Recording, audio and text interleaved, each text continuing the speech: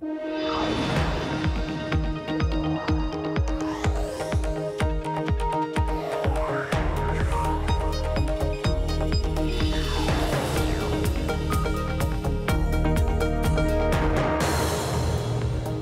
Caroline Hyde, in for Emily Chang. This is Bloomberg Technology. Coming up, full steam ahead for the US labor market with 209,000 jobs added in July. Has tech helped or hindered with the ongoing jobs bonanza? We talk coding and the future of automation. Plus, a Bloomberg scoop. The Apple Watch is breaking up with the iPhone. We'll break down the plan to introduce a cellular option and the players potentially involved. And after Snap fell victim to Facebook's imitation game, could Google now be looking to copy the company's tech? We'll explain. But first, to our lead. The US labor market hit its stride in July, with the jobless rate hitting a 16-year low and monthly wage growth picking up. Employers added 209,000 jobs, while the jobless rate fell another tick to 4.3%. Now, the National Economic Council Director, Gary Cohn, spoke with Bloomberg earlier and weighed in on those numbers. The president's completely right. These are good numbers. 209,000 non-farm payroll jobs, unemployment rate down to 4.3%, down to a 16-year low. We're bringing Americans back into the workforce, and that's what the president set out to do, and that's what the president is doing. Joining us now from New York to discuss is my guest co-host for the hour, Techonomy CEO David Kirkpatrick. You know him well. And the Flatiron School co-founder and CEO Adam Enbar. The Flatiron School is an accelerated program school aiming to train the next batch of software engineers. Adam, I'm going to start with you because, yes, we're seeing full steam ahead. Yes, they're hiring Americans, but they're hiring the lower wage end of the equation in these particular job numbers, it would seem. How many of those in the lower wage, perhaps those that are serving in restaurants and the like, coming to you for retraining? We have a pretty diverse population, you'd be surprised. So at the Flatiron School, we train software engineers in these really intensive 3 to 5 month programs. We take students without any background in coding and within that very short period of time, prepare them for a job as a software engineer. We have extraordinarily high job placement rates. You can see all of the reporting on our website at flatironschool.com. But the backgrounds range pretty dramatically from investment bankers and lawyers who have discovered a new passion for technology to artists, musicians, or people who used to work in minimum wage jobs that are looking to upskill their careers. Anybody can learn this stuff, and the job market is exploding in this area. Job market exploding. It's interesting where it's exploding, David. The fact that we're seeing the lower wage group actually starting to pick up in terms of the numbers. This is the area where, you know, we're starting to see iPads as the new way to order your food, for example. Oh, phone call, saved by the bell. But, David, therefore, I thought automation was meant to be eating into the lower wages. Is it not? Well, it doesn't seem to be so far. I mean, certainly there are jobs that are being replaced by automation, but there are tremendous ironies that just as the technology industry gets more and more sort of almost shrill in their assurance that jobs are going to be destroyed by tech and automation and artificial intelligence, we are having harder and harder time finding people to do the jobs that exist now. And that's happening all across the developed world. So it causes me not to be so worried when you hear there's like 60,000 truck driver jobs going unfilled in the United States today, when people start saying, oh, AI is going to drive trucks in the future, which might be the case. But frankly, we are in a very good position, and we have time and good reason to develop automation now, because we actually need to substitute for people, because there simply aren't enough people in many spheres, as Adam was just saying, in coding. And obviously coding is actually one area that can be partially automated. And meanwhile, we're seeing other big tech giants doing a lot of the hiring. 50,000 jobs, I think, being advertised by Amazon at the moment. Adam, drill into the companies that you fill places at the moment. Are they the big tech giants, or who's hungry for the talent that you're producing? Is it the startups? Yeah, so, you know, that's the first place people jump to, and I think that's a big misconception, right? People hear coding and they think Google and Amazon or small startups working on interesting things, and that's all true, but that represents maybe 20% of the people hiring from us. The reality is that today there's not a single industry you can think of, there's not a single product or service that you can imagine that isn't in some way controlled by code.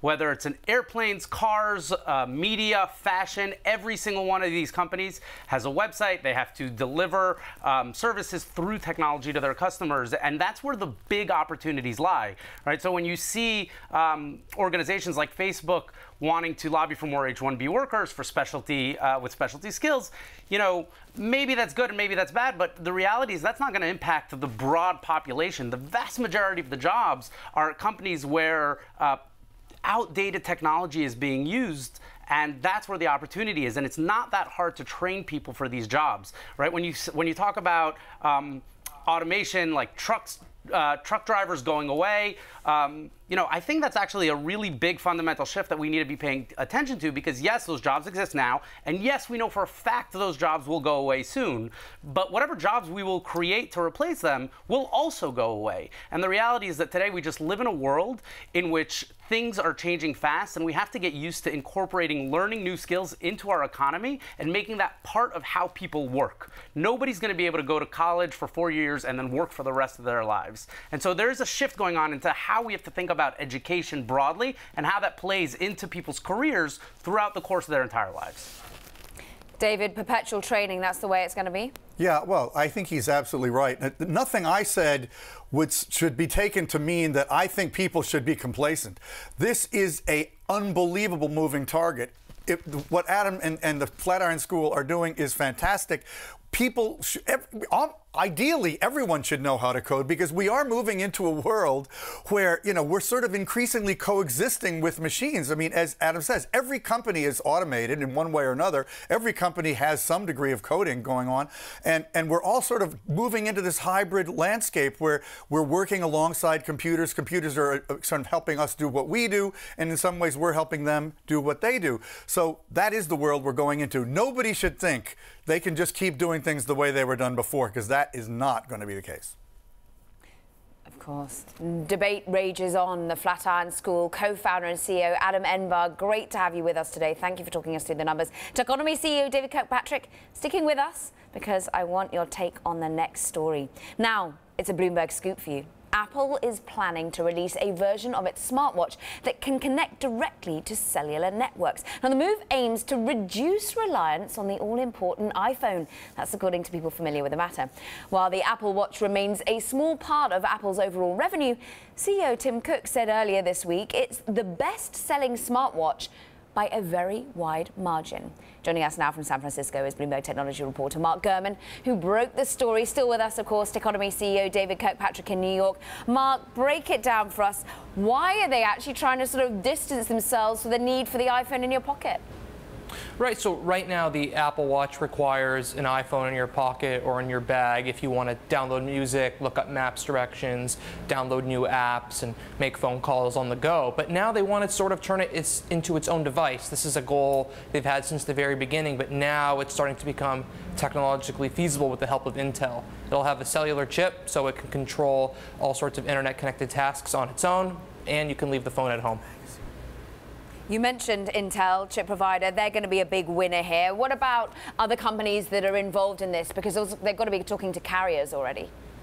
Yeah, that's right. According to the people we've spoke to, Apple is already in talks with the 4 major United States carriers, Sprint, T-Mobile, AT&T, and Verizon Wireless, to carry this LTE watch by the end of the year. They're also talking to carriers internationally, but the international coverage is going to be a small subset of the carriers that already carry the iPhone outside of the US. So this is going to be a long-term rollout type of thing.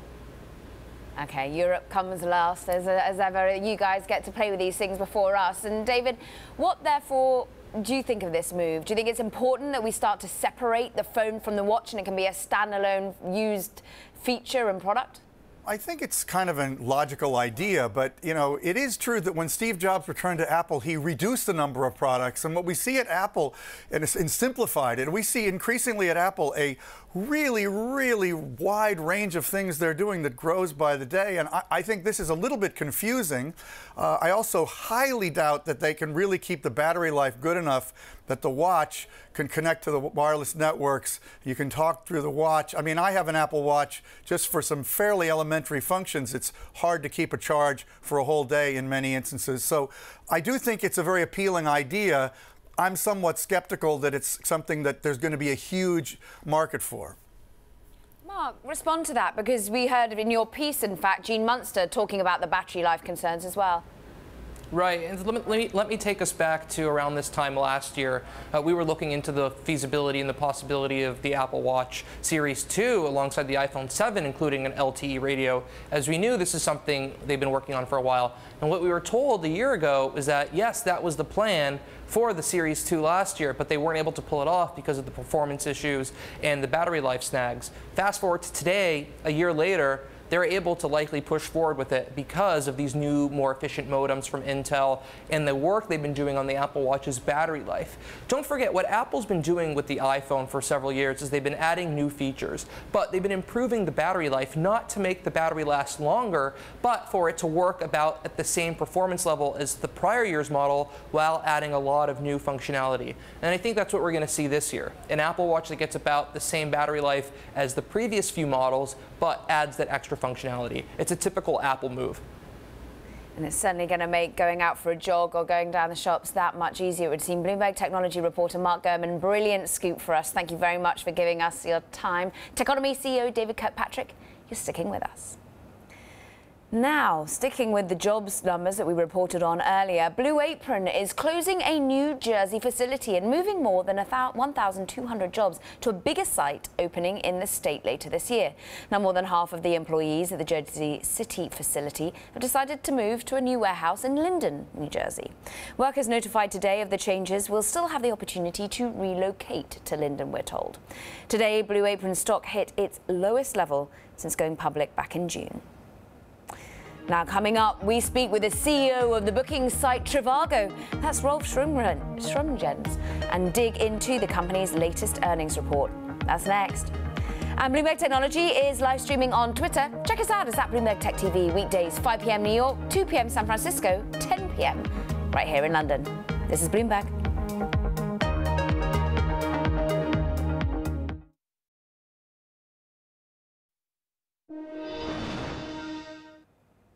Now, Trivago reported financial results for its fiscal second quarter. The global hotel search platform reported earnings of over $350 million, beating analyst estimates, though it saw shares drop over 20% in earlier trading. Now, that's due to a surprise second quarter loss amid increased marketing spending.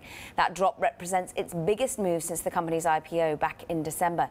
Joining us now on the phone is Trivago CEO Rolf Schromgens. He's from Dusseldorf in Germany. Rolf, thank you for staying up late for us and talking with us. And talk to us first about the ramp up in spending in terms of advertising. This seems to have been what's eaten into the bottom line. You know, I mean, we're doing that consequently. So we're always looking at opportunities, and in the moment where we see a positive ROI on our investment, so we keep on spending. Our share currently of the market is still quite small, so we still see a great opportunity to grow the company. So we think it's not wise to now totally go for profitability. So we will always do what we promised our shareholders in the beginning. We will, slightly increase our margin over time, but reinvest into growth. And I think the current quarter with 67% growth is also a sign of that. Yeah, certainly revenue up 67%. Why then, when I'm looking at my Bloomberg terminal, I'm typing in G#BTV7472, I can see the market capitalization dropping by $1 billion. If your investors knew this was going to be your strategy, why do you think the sell-off? Does it worry you? No, I mean, we don't manage the markets. We don't manage the stock price. We manage a company, and then we can be as transparent as possible about what we're doing. And we have very consistently told the markets, what we're up for, what we're doing, and we're always telling them the same story over the last year. And I think in general, I think that is what you can see right now in the stock price, trading up from our initial IPO price of 11 euro. You can see the growth over time. And I think our free float is quite small. There's also lots of volatility in the stock. And so I think you shouldn't overinterpret even if it's going up or down. So I think I always said, like, when we went to IPO, I always said, like, let's look after a year and let's see where we are, and be continuously managing the business for long-term profitability, and then we'll see where we are. And where are you seeing most growth globally in terms of the rest of the world is doing in particularly well? We've seen Japan, India. Where are you really starting to see yourself gaining market share, and where do you want that market share to be? So as far as I know, we're gaining market share in all our markets. So we still have a very healthy growth in Europe of over 40%, which were our very established markets, and we're still growing over 40%. But of course, like, we see the most growth coming from our rest of the world markets, which are dominated by the Asian markets. And there we have even growth ratios of above 100%. So we more than doubled our revenue on a year-on-year comparison. And Rolf, I've got to ask you, last time we sat down, it was in Berlin at the NOAA conference, and you told me, look, Google is a #1 competitor. When you see the EU fine coming for Google with respect to its shopping elements, do you think travel is what regulators could look at next? And do you think Google should be investigated for the way in which it treats rival hotel providers such as yourselves, other platforms? Yeah, I think it looks like. So I think they took their decision for that one vertical, but it looks like they would also go for other verticals. Still, I think you shouldn't make yourself dependent on that. So I think we have a very healthy business. We've shown that we can grow. Whatever Google is doing in the last 6-7 years, we have shown that we can grow massively against that. So we don't want to rely on the EU, to find them for what they do. So we keep on growing, and if the EU decides also to intervene in the travel sector, I think that's the right thing to do, but we do not rely on it. Rolf, it's always great to get your take. Trivago CEO Rolf Schromgens, it's been wonderful speaking to you live from Düsseldorf in Germany. Now, Bill Ackman is taking aim at paycheck processor automatic data processing. Now, Pershing Square confirmed today it owns an 8% stake in that company, but said it would only seek a minority slate on ADP's board after ADP refused to extend the deadline for nominations. Ackman's Pershing also was pushing for the CEO, Carlos Rodriguez, to be replaced. The board rejected that request. Now, ADP said in a statement that, quote, "We believe our current board has an effective balance of leadership continuity and fresh perspectives that will help us to continue this strong track record of delivering value to shareholders." Coming up, it's the hype of the Hyperloop, and Elon Musk wants back in. We'll break it all down next. This is Bloomberg.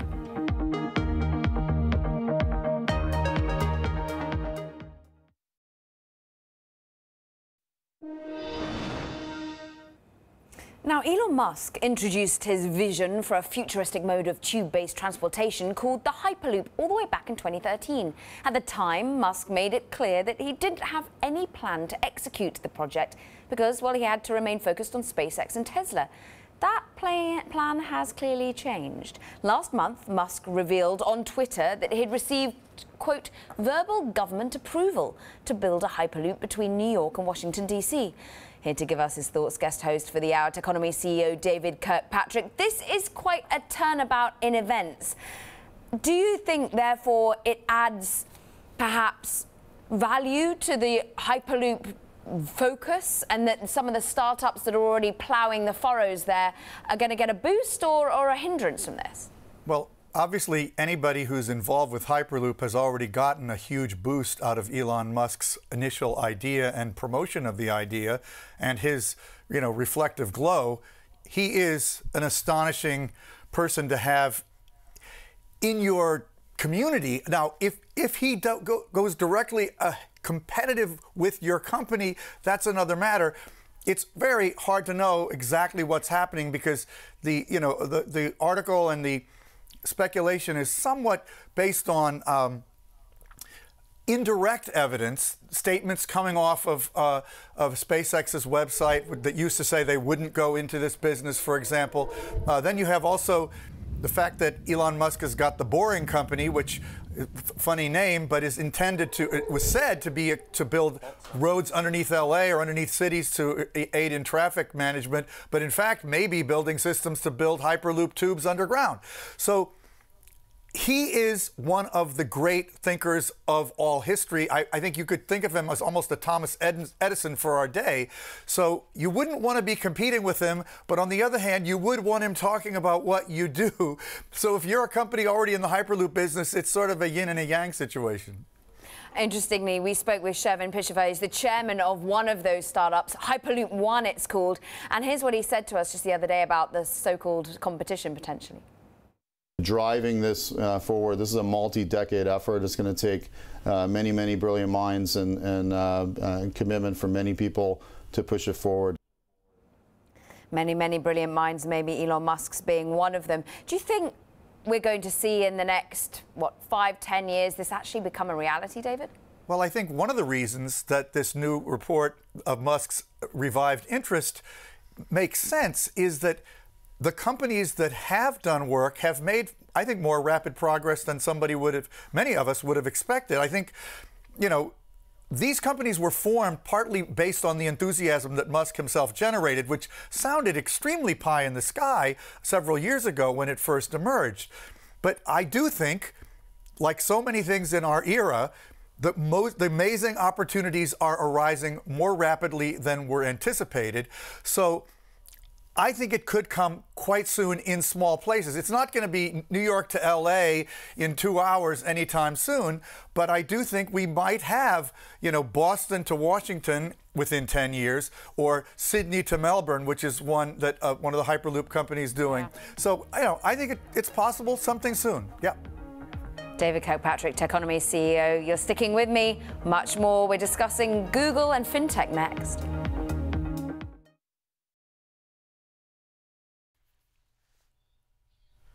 I'm Mark Crumpton in New York. You're watching Bloomberg Technology. Let's begin with a check of your first word news. The United States has formally notified the United Nations that it intends to withdraw from the Paris Climate Accord. The State Department says President Trump is, quote, open to re-engaging the deal. Attorney General Jeff Sessions unveiled the government's crackdown on intelligence leaks Friday. To prevent these leaks, every agency and Congress has to do better. We are taking a stand. This culture of leaking must stop. There will be a new counterintelligence unit at the FBI that targets leaks. Venezuela's new 545-member Constituent Assembly today unanimously selected a former foreign minister to lead the new body. He's part of a group of close Maduro allies who resigned top posts to run for the new body, which will have powers to rewrite the Constitution. Irish Prime Minister Leo Varadkar said he hopes European Union leaders will see enough progress on some of the challenges facing Northern Ireland as Britain exits the bloc before he attends a summit scheduled in October. And today we need an answer to a very simple question. Who do we in Europe speak to when we want to speak to Belfast? Who will speak for Northern Ireland and her 1.8 million people? Time is running out, and I fear no extra time will be allowed. Britain is scheduled to leave the EU in March of 2019. In Afghanistan, the Taliban stormed a market Friday in southern Helmand province. The attack was met by a fierce response from Afghan army forces backed by U.S. air support. The market was closed because of the Muslim weekend. The Taliban now control roughly 80% of Helmand province.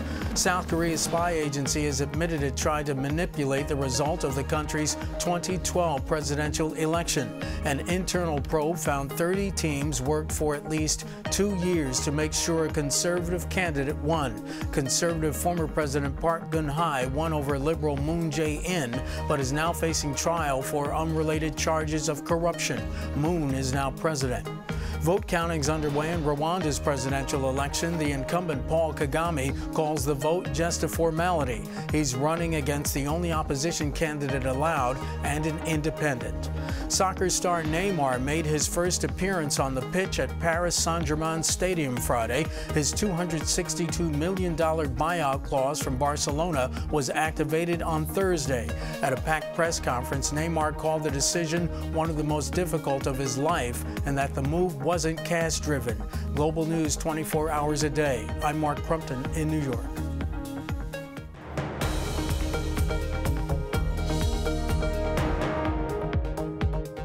This is Bloomberg Technology. I'm Caroline Hyde in for Emily Chang. Now, London-based Revolut is trying to make managing your money easier, no matter where you are in the world.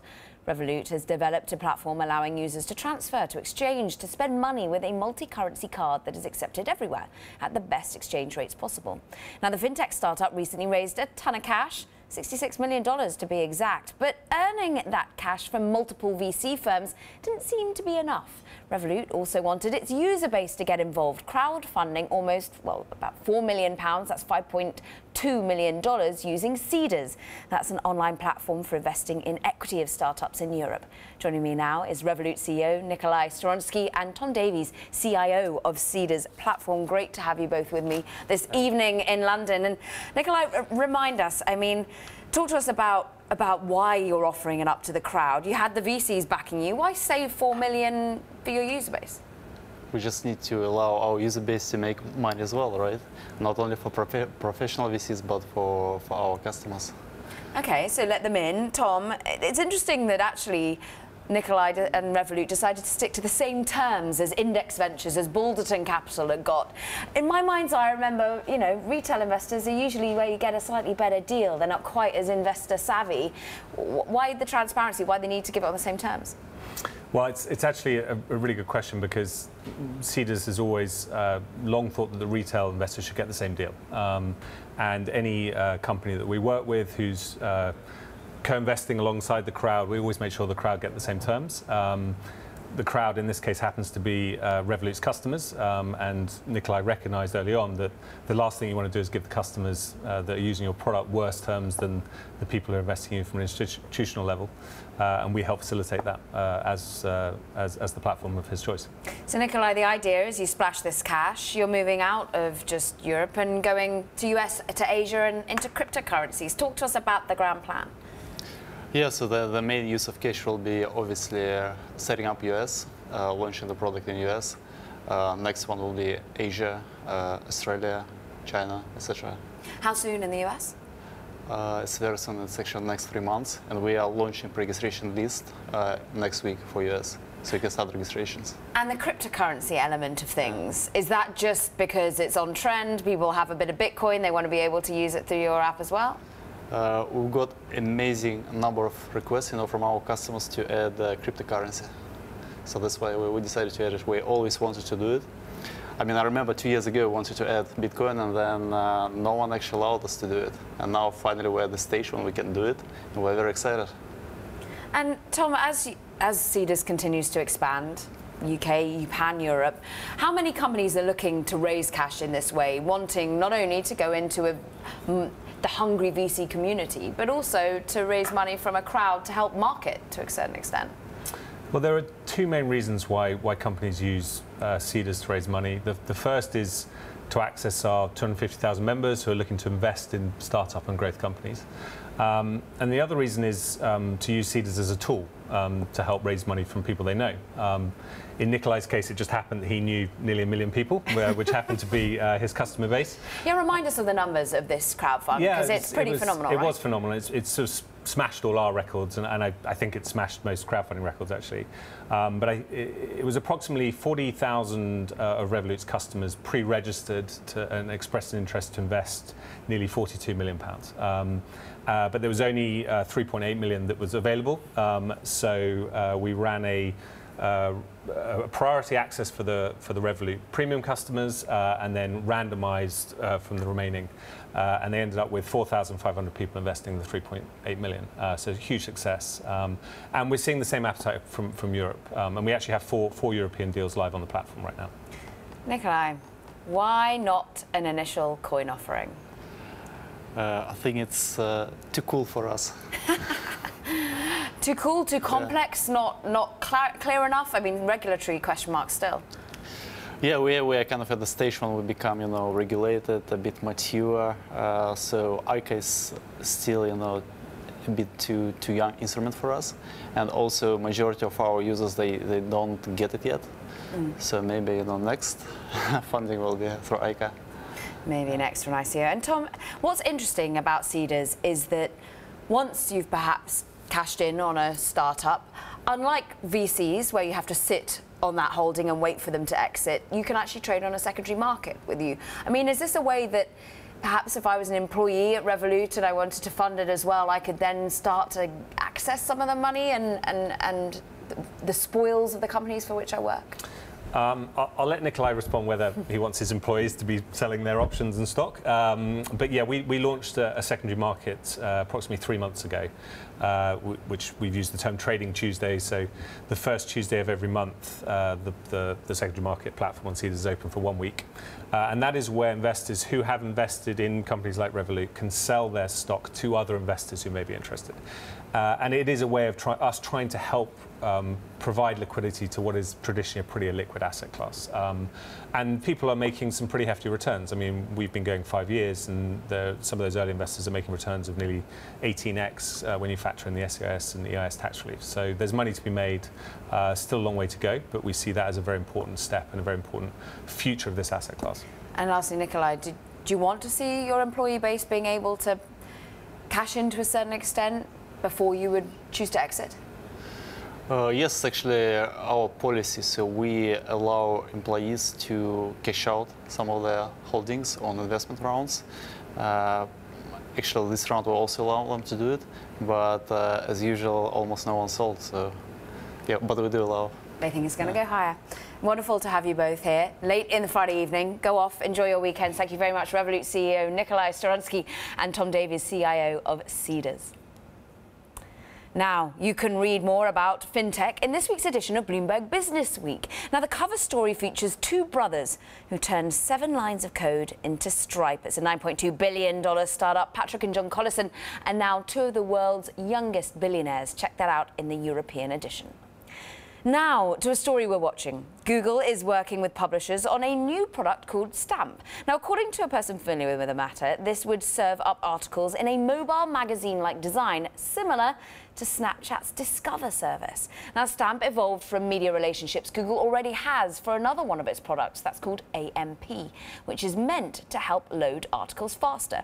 With us now to discuss this story is our guest host, Techonomy CEO David Kirkpatrick, and joining us from San Francisco is Bloomberg's Sarah Fryer. Sarah, first to you, of course, you cover Snapchat and the like, and this seems reminiscent. Instagram copied stories very well from Snap, and now we see Google managing to take a leaf in the book in terms of discoveries. Is this vindication to the business model, or is this a worry? I think that this company, Snap, has just been very inventive in terms of how we communicate on our mobile phones, and everyone else, all these other internet companies are realizing, oh, we need to do some of that. So there's a lot of copycatting going around. You mentioned Instagram, but other Facebook properties have also copied Snapchat stories. Now here comes this mobile media product that Google wants to do. So yeah, it is concerning because Snap is a young, newly public company that's trying to prove that it's providing something to its users that nobody else is. And sort of creating this addictive quality, especially among a younger set of people. The question is whether people will feel like they don't need to download Snap because they're getting the same thing elsewhere. This is a key concern, of course, David, as we head into next week, and we've got earnings coming from Snap. Have you been overall optimistic or pessimistic on this stock? Well, on the stock, maybe not hugely optimistic, but I still think Snap has a fantastically secure place in the marketplace in general, and I don't think just because Google began to serve up news stories in a manner somewhat similar to the way they might look on Snap, that's going to significantly reduce the usage of Snap by people who still use it almost entirely to communicate with others and to project their own image to others. You know, I think Snapchat has a very strong position, but it is true, as Sarah says, Snap has been an amazingly inventive company. When I look at this development, though, to be honest, I see Google borrowing from Snap in large part to compete with Facebook, because Facebook is where people increasingly get all their news. Google is a very big news player. I saw a company called eBiz ranks them second in the United States at 150 million unique visitors for news every month after only Yahoo. But Facebook is the place that all the news sites end up getting their distribution. Facebook, too, has been increasing the speed with which news stories display, which is what this is partly about. So you're going to see a kind of a scrum as more, news is going online, it's going mobile. Snap isn't an innovator, but they're not necessarily going to be the primary news innovator. So talk to us about that scrum that David mentions there, because he's exactly right. We're not seeing content deals just coming from the likes of Google. We're seeing it across the board, from Twitter, from Apple, from Facebook. Why the obsession with media? So the obsession with media, there are a couple components to this. First of all, there is a looming concern among brands about putting their ads next to content that's safe. You remember that scare with YouTube earlier this year where some brands saw that they were being placed against extremist content or racist content. These projects where where the internet companies are working directly with the publishers help ensure brand safety, because they can say, like, oh, listen, we're working with CNN, we're working with Vox, we're working with places that you know that you can put your ads by, maybe pay a premium for that. And so that's one of the reasons. Very important to brands to have brand safety, as they call it. And then the other reason is the way people consume news, as David mentioned, has moved so much to the internet, so much to these social networks. And in the wake of the last presidential election and in a lot of other conflicts around the globe, we've seen that the way people consume news is not necessarily linked to, you know, in the right information. We've seen a lot of misinformation, a lot of biased news out there. And so one of the things that Google's really been working on, Facebook too, is trying to make sure that their users are informed. And in order to do that, they're working more closely with publishers to make sure that the higher quality content gets a little bit better play on their platforms. Bloomberg, Sarah Fryer, always great to get your analysis. Thank you very much indeed. Techonomy CEO David Kirkpatrick, you're sticking with us. Now coming up, the debate over who's responsible for social media posts when it pits Congress against Silicon Valley. And this weekend on Bloomberg Television, we bring you our best interviews from the week, including our exclusive conversation with Square and Twitter CEO Jack Dorsey.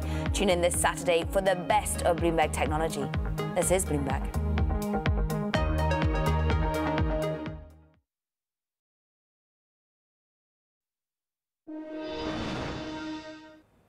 Now, the debate over who is responsible for what people post on social media has been reignited.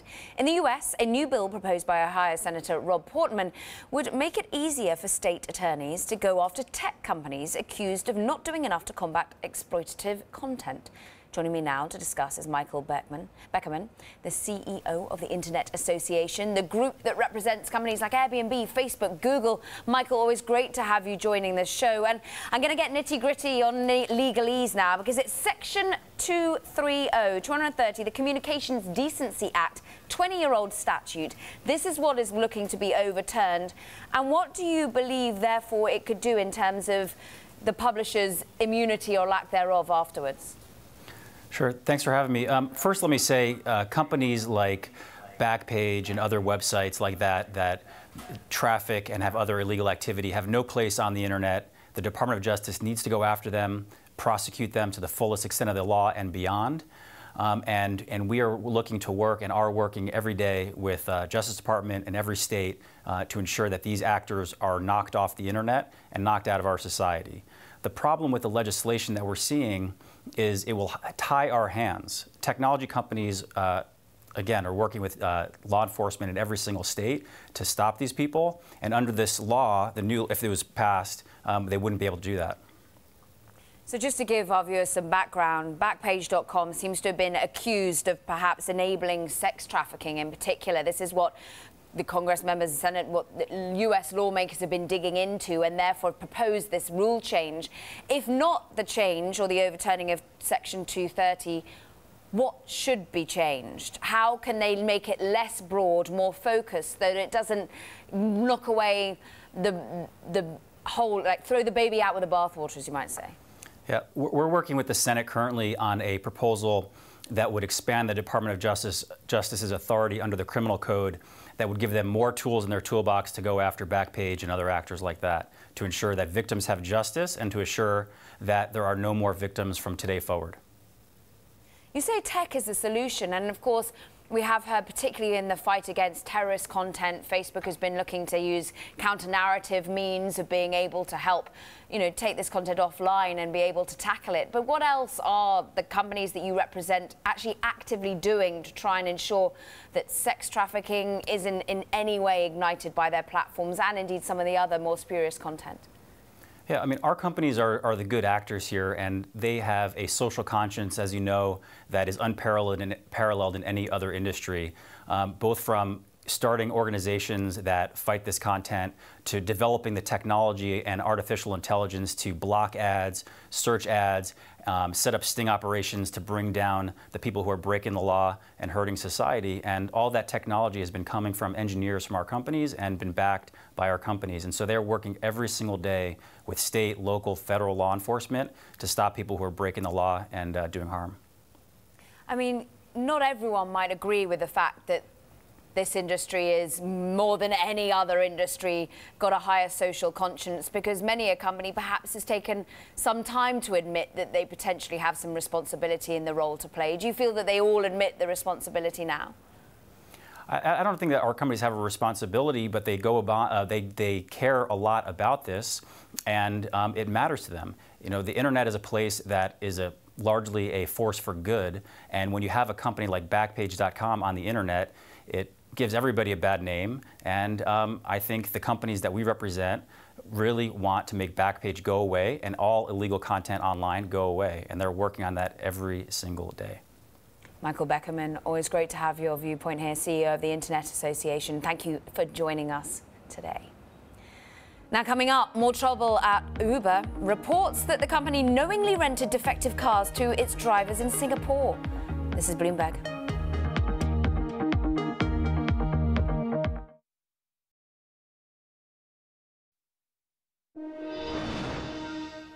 Now, Netflix has announced its first Chinese-language original series from Taiwan. Now, the streaming platform announced a collaboration with Taiwan-based director Sam Kwa on a supernatural jailbreak thriller called Bardo. Netflix has long struggled to break the lucrative Chinese market. However, an April licensing deal with the video streaming platform that's a subsidiary of Chinese search engine Baidu finally opened a path around the country's regulators. Now, for an update on Uber's business in Singapore. And now, according to the Wall Street Journal, the company willingly rented defective cars to its drivers. The report says Uber bought over 1,000 Honda Vezel SUVs and leased them to their drivers. One of the defective vehicles caught fire back in January while it was in use. The driver walked away unhurt, but the accident is yet another mark for a company already in turmoil. Joining me now to discuss this, our guest host for the hour, Techonomy CEO David Kirkpatrick. Another blot, really, on Uber. I mean, is this Uber of old or still Uber of current? Well, Uber clearly has an impaired corporate culture. And I think this story of a car catching on fire after they knew that it needed to be repaired and they didn't get it repaired is embarrassing, and worse, it's actually shameful. But, there's also elements in the story, as the Wall Street Journal originally reported it, that shows some of the Uber managers were trying to do the right thing. I think we're a little bit in a point right now where anything about Uber that has the slightest negative is seen as a total condemnation of a company that has just had so much bad news about it, so many bad behaviors shown within it that, we're inclined to believe the worst about Uber. So this is a bad story. They did the wrong thing in some respects, but it's, I think, probably seen as even worse than it really is, because these guys are just serial, stupid people and making errors time and time again. And they have, of course, been trying to overhaul this. They've got some great new talent coming in. They've got Bosma St. John, Chief Brand Officer. They've got Francis Fry of Harvard Business School. They're trying to change things. Talk to me, though, about the business model of actually leasing cars to their drivers. Do you think this is one they should be in? Well, I think that's really their call, to lease damaged cars is totally unconscionable.